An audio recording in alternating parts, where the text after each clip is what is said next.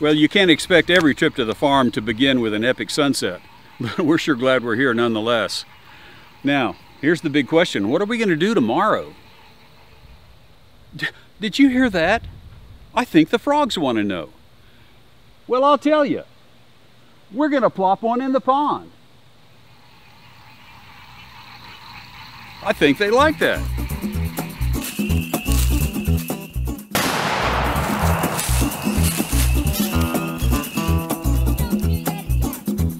Hi, George here, and welcome to Tales from Target Sweep. And yes, we are at the farm again.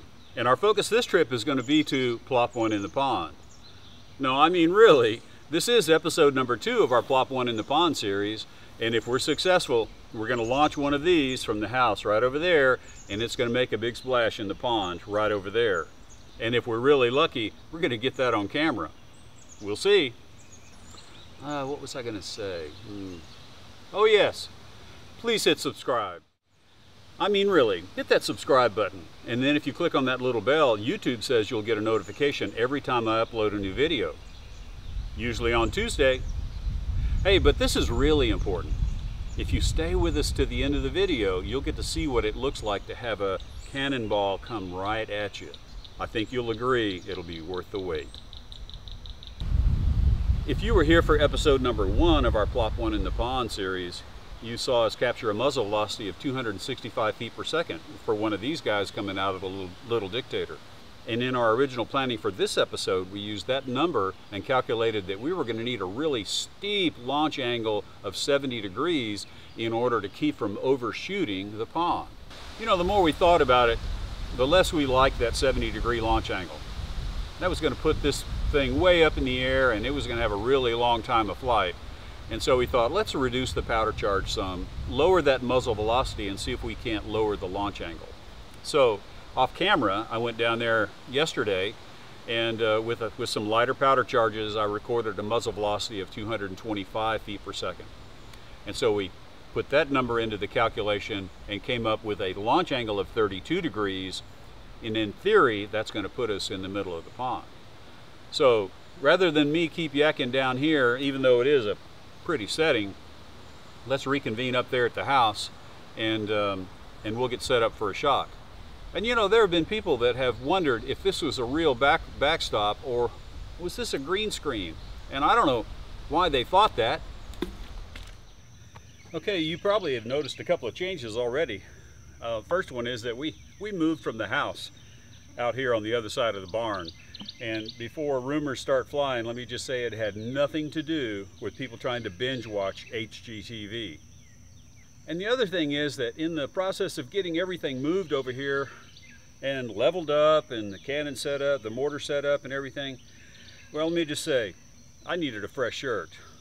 And not that I'm trying to make excuses, but we really haven't had a chance to accurately measure the change in distance to the pond.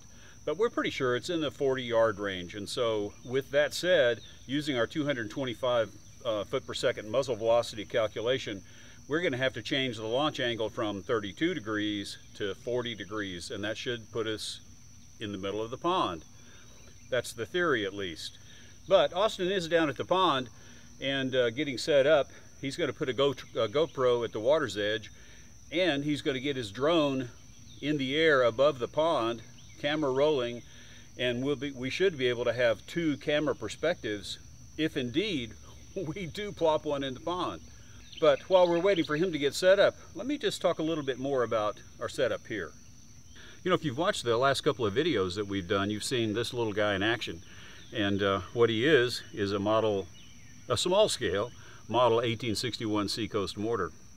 And most of them were set up along the coast, as the nomenclature says, but one in particular was brought in by rail car to the outskirts of Petersburg, Virginia, and it was used in skirmish there. And that particular model was nicknamed the Dictator. So if you've wondered why I call this guy the Little Dictator, well, there you have it.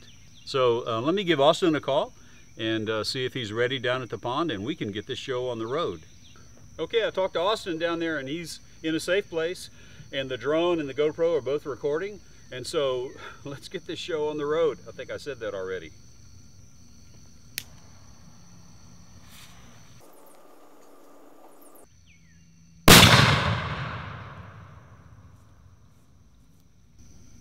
Well, what do you think? Was there ploppage? I don't know either, but I'll tell you what, I'm going to powder this guy's behind one more time. We'll send that cannonball down range, and then we'll reconvene in the grand room and we'll go over all the footage. What happened down there is a whole lot more interesting, we hope, than what happened here. But hey, don't forget, if you stay with us to the very end of the video, you'll get to see what it's like to have a cannonball coming right at you. So be sure and stay tuned.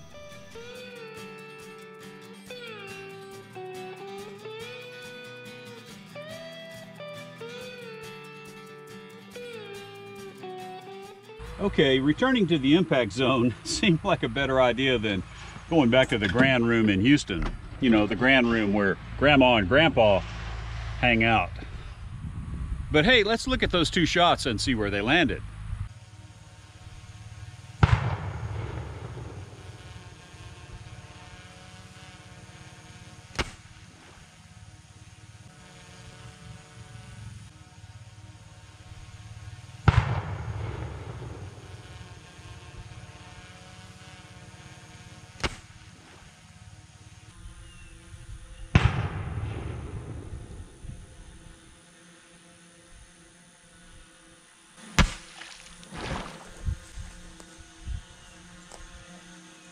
Yep, we were able to plop one in the pond. Actually, two. But you know what? We barely made it. After applying some Louisiana windage to our calculations, we were kind of thinking that we would land somewhere out there in the middle of the pond. 400 yards or so from our launch platform, which is way back up there on the other side of all those trees. Like I said, about 400 yards from the middle of the pond. But instead, one of our shots, and I'm going to walk into the bright sunshine here, one of our shots landed right here. And you can tell the grass has grown up a little bit since we made those shots a few weeks ago. But the first shot landed right here at the water's edge, and the second shot landed over there about, 10 yards from the first shot. So they were pretty close together, but they were nowhere near the middle of the pond. So what went wrong?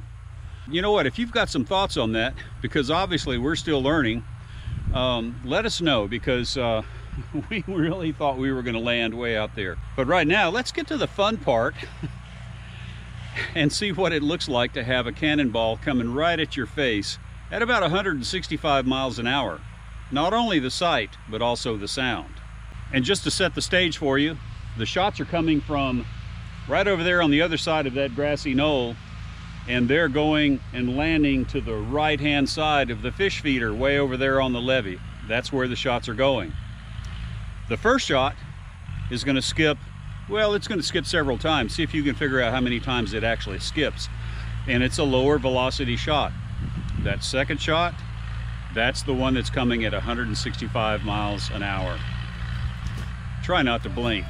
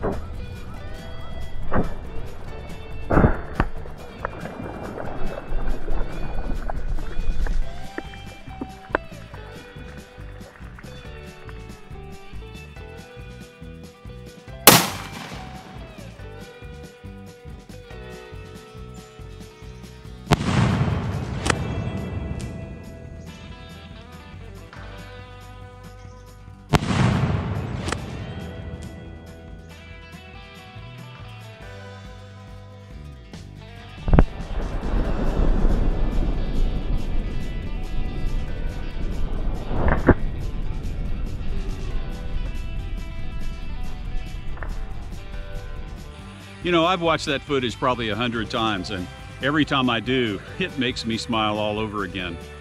And here's my question to you. Did you flinch or blink?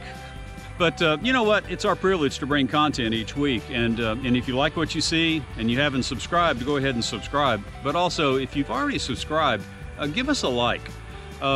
Maybe even share our video with a friend or two, and we'd love to hear from you in the comments. So, you know what? We'll see you in the next video. Until then, so long.